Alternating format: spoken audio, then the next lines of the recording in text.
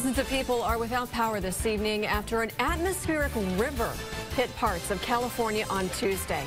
The power company PG&E says it could take until 10 o'clock tonight to bring power back. The company is also calling it the worst system-wide outage in a single day in 30 years. It's caused people to run their homes on generators and many businesses simply to shut down. Some businesses have brought in refrigeration trucks to try to stay open, though. PG&E is assuring customers they have more than 1,700 crews, including some from other parts of the state. They are repairing damage mostly caused by falling debris. Kind of disappointing. I don't know this for a fact, but I get the idea that there's been a lot of deferred maintenance, and so there are numerous telephone poles that are tilted up there, and I think they're trying to work through that. At last check, more than 22,000 customers were without power. Before this situation in California, I had not heard of an atmospheric river before, and meteorologist Thompson is here to help us out. What is this and what does it do? Well, have you ever heard the term Pineapple Express in terms of weather? Yeah, I've heard that before. Okay, that's what an atmospheric river is. So we've kind of given it a new name. I think that movie kind of ruined it for meteorologists, honestly.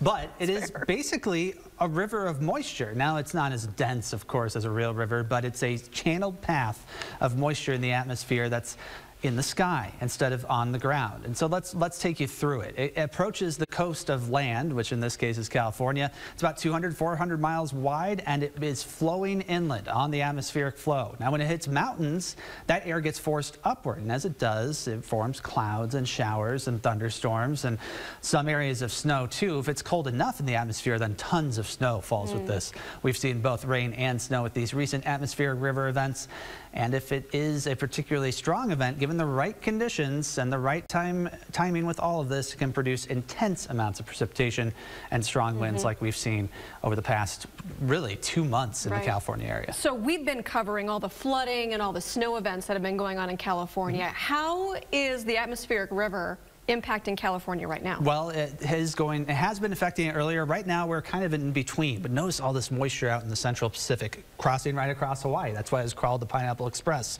Low to the north, high to the south. In between it, the winds are channeled and moving to the northeast, carries that moisture with it. So as we go forward in time, this is Tuesday. They're expecting another set of precipitation to move in, and that's where they're going to see maybe 2 to 5 inches. Now, that is paltry compared to the dozens of inches of rain they saw recently, but it's still significant, especially for areas that are already waterlogged. So is this something that can happen any time of year, or why are we hearing so much about it right now? They can, but typically for the west coast of the United States, it's more common in winter. The atmospheric flow and the jet stream is further south, and it's right along the California coast there.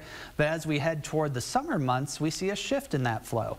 It doesn't necessarily mean that they see completely dry air over California, but there's nothing to act on that moisture. It's not forcing it upward, and so thus they stay dry during that time there.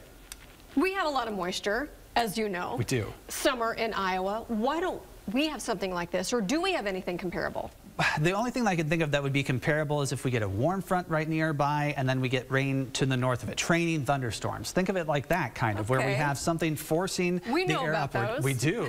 Forcing the air upward, and it just keeps raining and raining. Usually our systems are progressive. We get a line of storms moving through, dumps heavy rain quickly, and then it moves on. But we don't have this kind of continuous push of moisture that's going straight up and causing those showers and storms. One fun fact, though, these atmospheric rivers, even though they do cause problems when they're intense, they're responsible for a good share of the annual precipitation in California. They're necessary. We've knocked the drought out in good portions of the state there due to these events. So it has been beneficial, even though there has been bad side effects too. Now, the most strong events can have almost 15 times the output of the mouth of the Mississippi and the Gulf of Mexico in terms of moisture. That is a ton of water. That's why we've seen a ton of snow and rain. It is. The silver lining again that the drought there is gone, but we can probably shut it off at any time. They could use a break at this point. For the people of California. Thank you, Corey.